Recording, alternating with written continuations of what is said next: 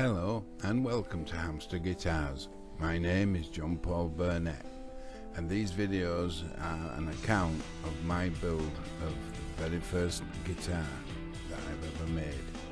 It is a bass guitar, a version of a Rickenbacker 4003. Here you find me struggling trying to cut the back out of my neck blank. My problem is the gap between the jaws of my bandsaw are just too narrow for this neck. As you can see, I'm desperately trying. It's actually touching the top and the bottom of the equipment, which isn't good. It's causing it to stick, the blade doesn't like it, and it comes eventually to a stop. The blade stops going round and I have to turn it off. There you go. So I try again, but it just won't have it. So in the end I just take it out and have to rethink. My rethink is to take a couple of millimeters off either edge of the neck blank and then try again, which I did, and it cut this time, but it cut awfully, as you've just seen. I couldn't see what I was cutting and it left it a very wavy cut. Doesn't matter though, because I can get rid of that easily enough, and although this looks like a dog's hind leg on the back of it, I've got enough for the amount of millimeters that I need to put that bit of extra thickness on the back. So the next job is to glue that piece onto there as such, and we'll be set to go. So here I am with the piece all glued and the clamps in place. All the glue that squeezed out has been taken away, and now I will leave this for 24 hours for that glue to cure and set. Here we are, a full 24 hours later, and it's time to see if my little rescue mission has worked.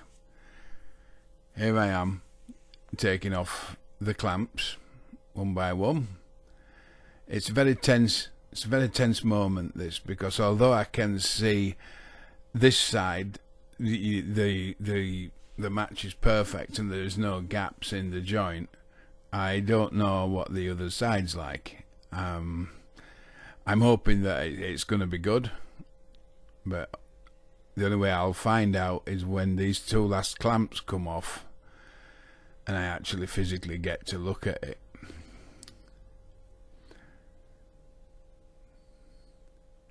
There we go, last of the clamps.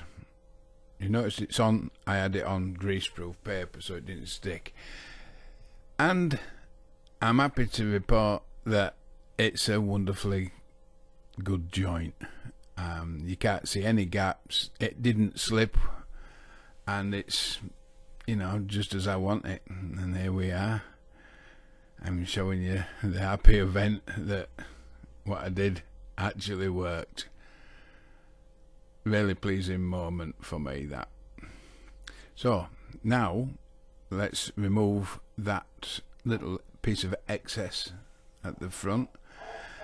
I am in fact using my saw that I bought to cut my frets. This is because I don't own at this moment in time a handsaw. Obviously that's something that I'm going to put right. I'm going to do that today, because I will need a good handsaw to cut the actual neck angle. I've done it again. Neck angle, I mean headstock angle.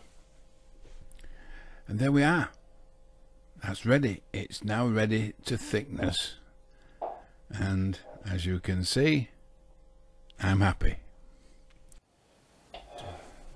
Okay, there we are again. And now at the stage where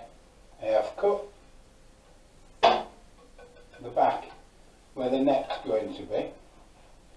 So that's a bit nearer to the shape it wants to be.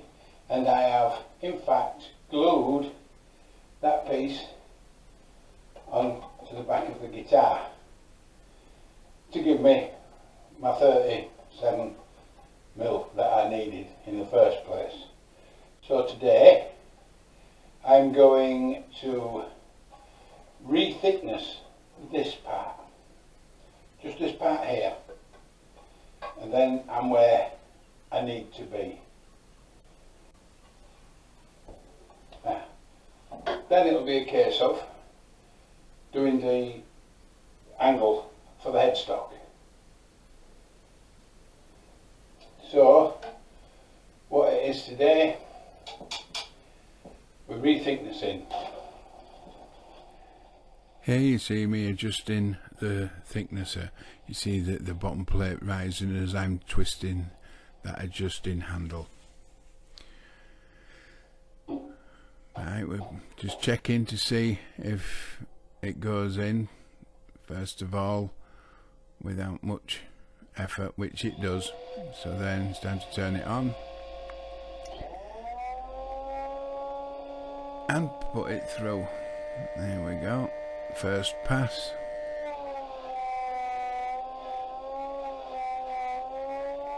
It's only that part that's getting done. The rest of the neck isn't getting touched by the thickness of blades. It's just that body part that I put that extra piece on that I'm doing. I put it through and just take off a ½ millimeter at a time.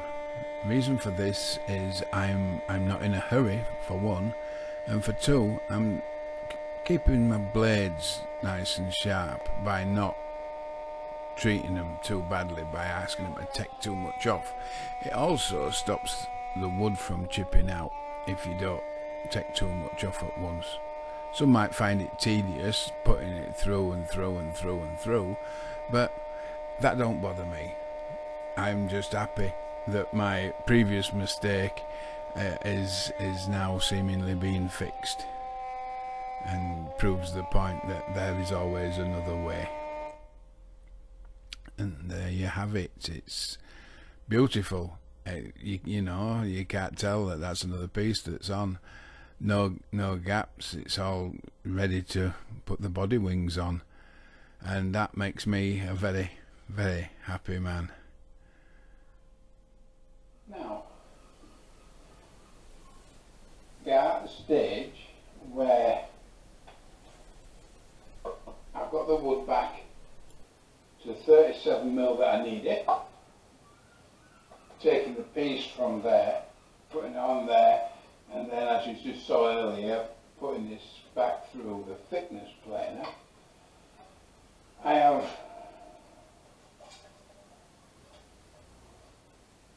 routed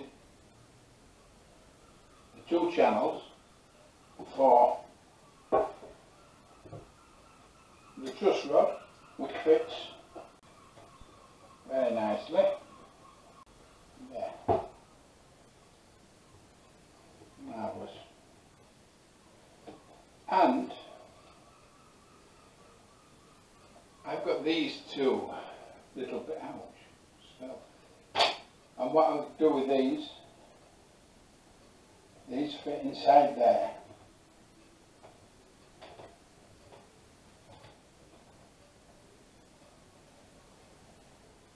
On that side.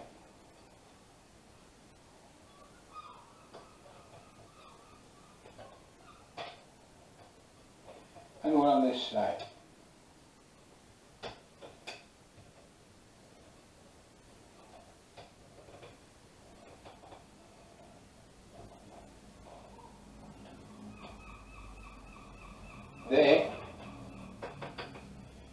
They will hold the truss rod exactly in place, because these will be glued in, and then when they're down to the truss rod, I will plane the top of those off so it's flat to the neck. Then the fingerboard will go on. Now, with the trouble that I had with the bandsaw not being wide enough, hence it was really wavy because I couldn't see exactly what I was doing, and it was hard to keep it in place. So I'm going to have to cut the neck angle by hand. I'll have to use a decent hand saw and carefully cut it. Once I've got that done, I can then put the fingerboard on here, glue it on, and then we're ready for the next stage, which will be to build the body, shape it, sand it all down. I won't do the frets just yet, because what I'll do after I've got this cut is I'll put the 4 holes for the paint. So I think we will draw this one to an end, and you know, we're back on track, back on course with the problems over with, and once I get this headstock cut, as far as the woodwork's concerned, it should be pretty even sailing from there on. So, on to the next one. I do hope you've found this episode interesting and carry on to watch all the subsequent ones. I'm enjoying building it. So, to find out how I get on, please subscribe to my channel. Maybe leave a like or a comment. That would be absolutely brilliant. Thanks again for watching. See you in the next one.